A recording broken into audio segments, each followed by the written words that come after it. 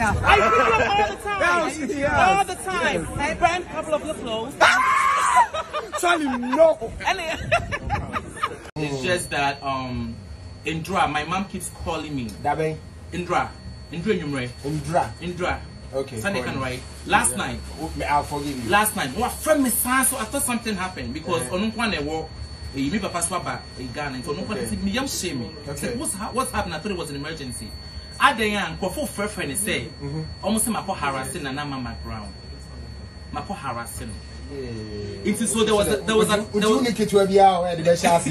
they banned him because it's very frustrating. Because one of the bloggers in the article say almost Mcbrown harassɛd. The headline was Charlie Dior harasses Mcbrown.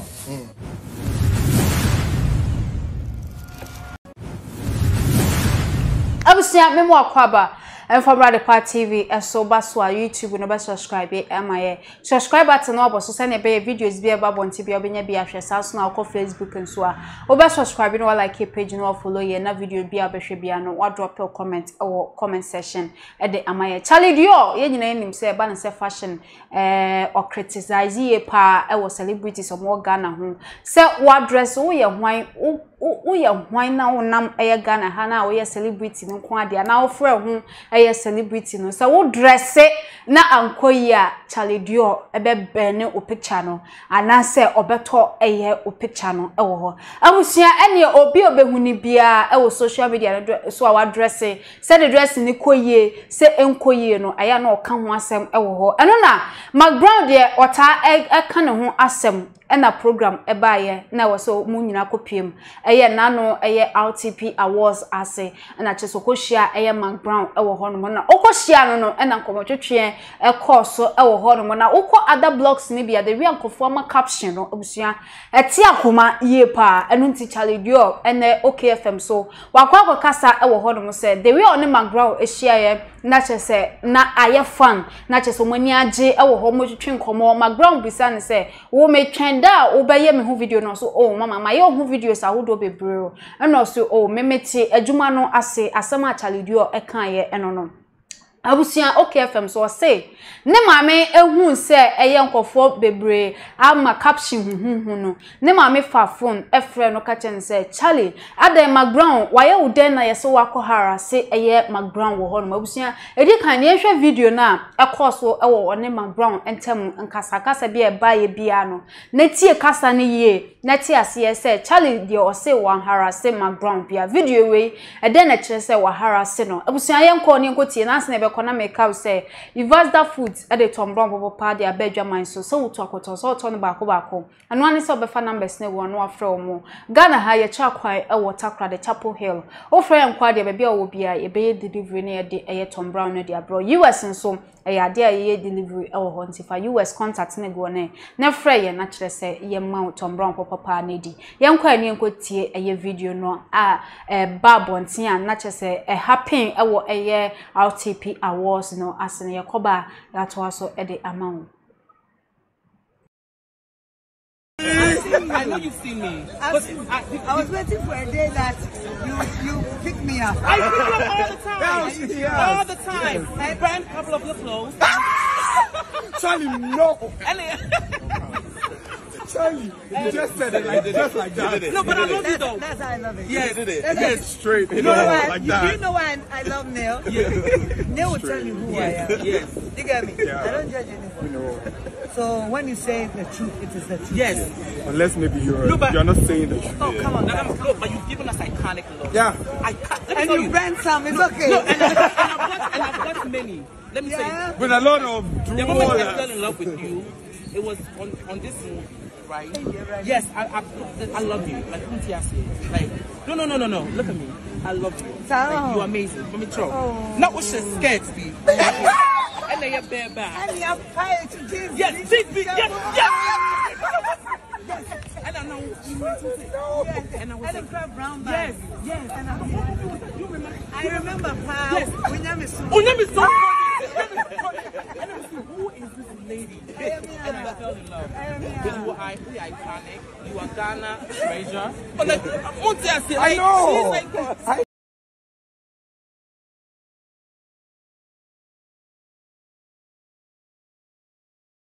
Obviously, na video we and the course so RTP Awards no ase Charlie Dior said them didn't can no about OKFM so aba bekasa e de afa chese video particular way who say Ghana for no the brena hu ni say video ni mu no harassed Mcbrown and for comment to comment section na kira wadwen say video way na harassment bi mu ana busuana meka wo say oko OKFM ho no so nsem na okan ye no bebko ni akwakuti aba nanse na ebeko na meka wo say tap e de bronya chede e de aba tap send so Europe, Canada, US, so send this car at the Abagana. So the form more accounts and bank account and but more than a Google Play Store. And now say App Store and download the air tap send app no. What download you will be so promo code no about at the Part TV at the Ashaho. Over the Part TV show we are Europe virtual €5, so Canada and say US and so virtual $10.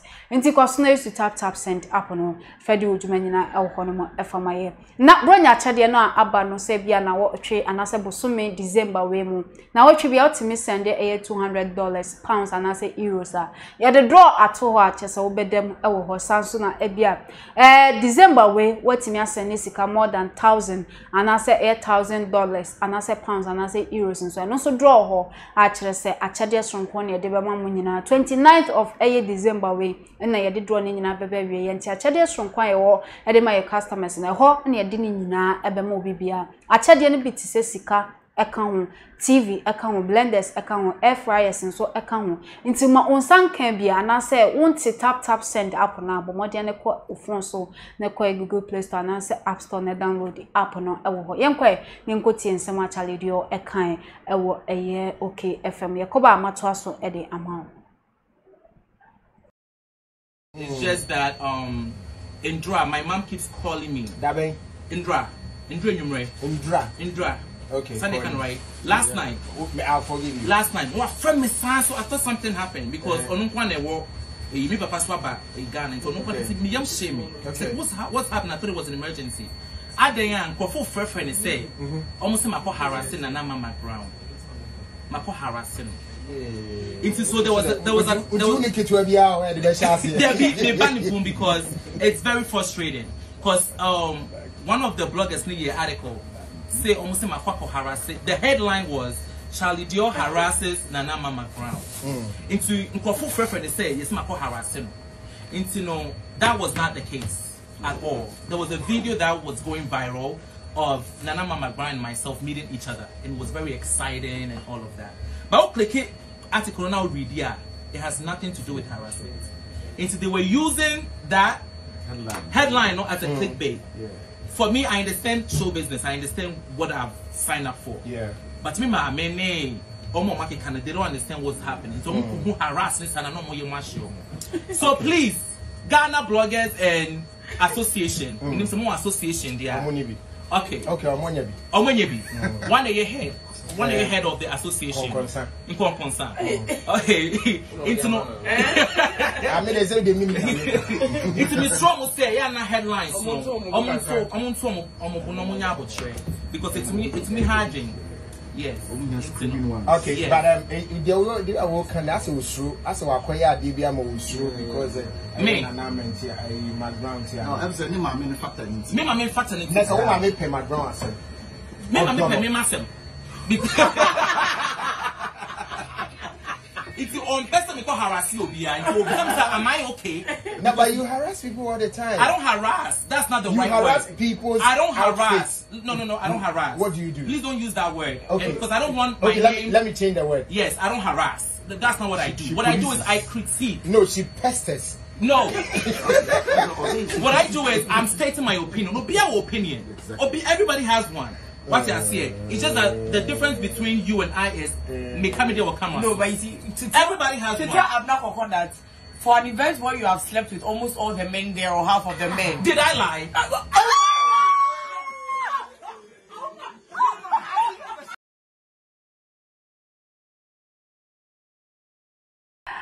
Awusia na ensam ne nyina eno no na meka wo say adabo roofing say wasidan awie na penchance bo pa na wo de akru dan so obomode na ehwe mo cha kwan kuma say ehwe overseas junction sanso na ye nkran fan call barrier fa numbers na go no ni mpenfo endin sa wo so ewo Ghana ha ba bia wo bia wo pese deliver chance na de ba wabobo ano no bomode na frɛ ye ne deliver enfamro sample pese ba ne ne ya ye bebo chance no ye de kru dan so e de ma so ye ba ne aba ye ni nyina e de ama ni nyina ye adabof umpewe na opedien momodi an na hwehwe o mochira kwan ewo ho no mo kumase na afenso eye enkran kumase ehwe overseas junction enkran so ye ofan call barrier oba YouTube no so anu subscribe e de amaye okọ Facebook nso aba subscribe na just TikTok Twitter Instagram no so follow ye ewo ho medi Miss Ama Adepa aha nam de musie besanso ehia